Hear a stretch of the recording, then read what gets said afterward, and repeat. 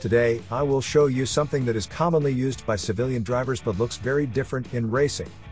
This is a refueling machine, which is specially used to refuel racing cars. There's a display here and it's not in liters but in kilograms, so it's a weight unit. There are two buttons here. One button is to add fuel to the car, and the other is to pump the fuel back into the machine. So this is a dual-channel refueling machine, which is also different from our civilian refueling. This machine is very safe. It is able to avoid static electricity, high fuel temperature, etc. Also, it is very convenient to use. It requires no input. All the fuel is already stored here. The reason we use kilograms as a unit is that we need to know the weight of the fuel added to the car so that we can better balance the weight of the vehicle.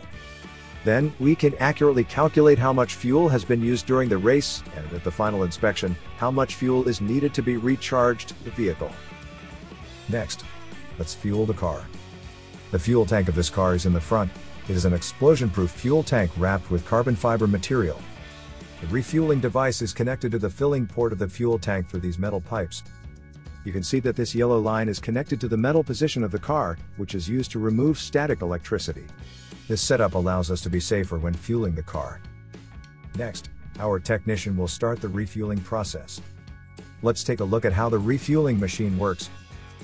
First, we need to switch the knob to the on interior sign. At the same time, it will show the current amount of fuel in the tank. Let's fuel it up.